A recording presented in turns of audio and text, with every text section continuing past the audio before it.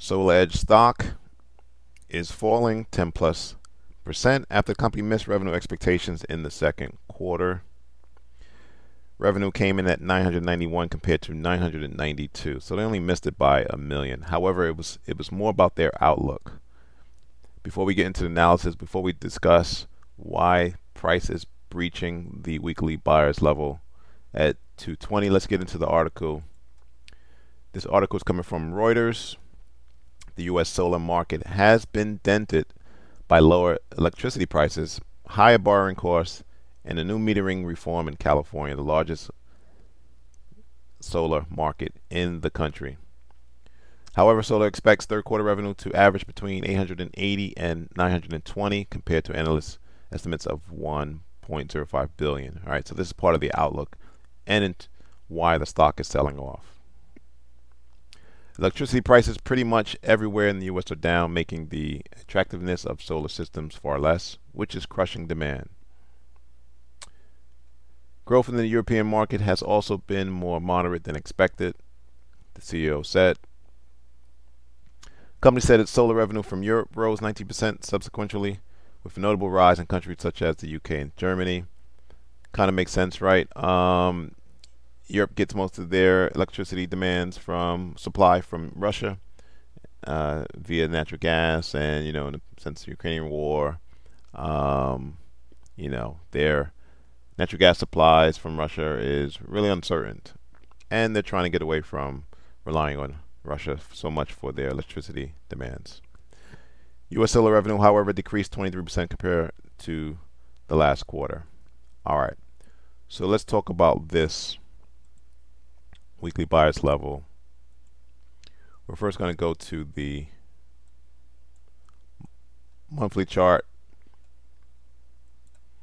and you can see that this was a nice area to go long. You had all these wicks representing buyers, right?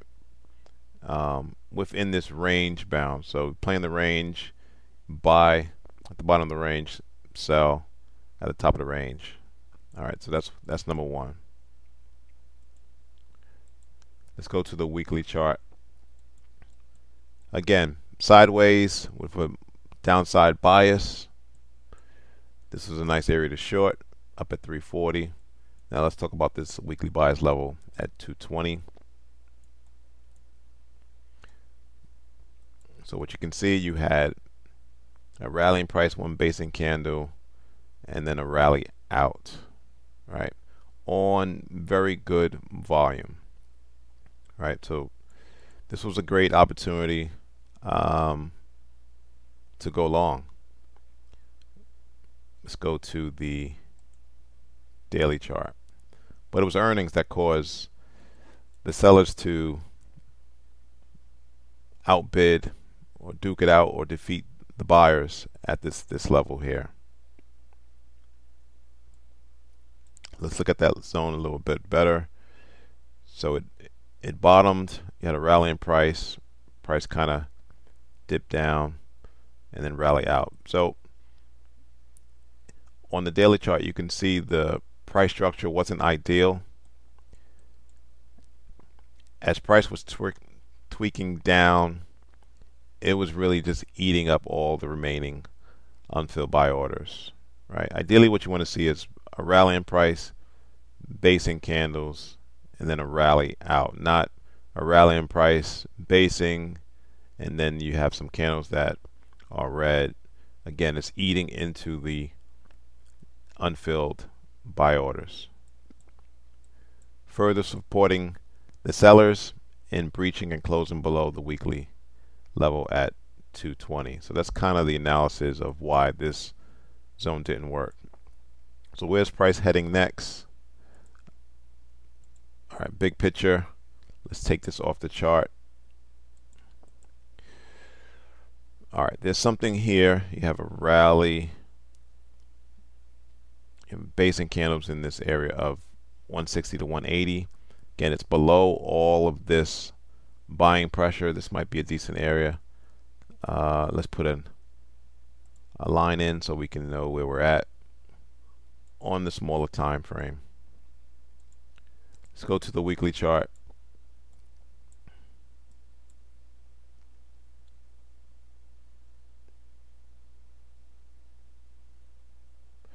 All right, not ideal. However, what you can see is you had a rally in price, basic candles and rally out price, nipped into the zone and then took off. So there are more unfilled buy orders in this area. Let's just go to the daily chart.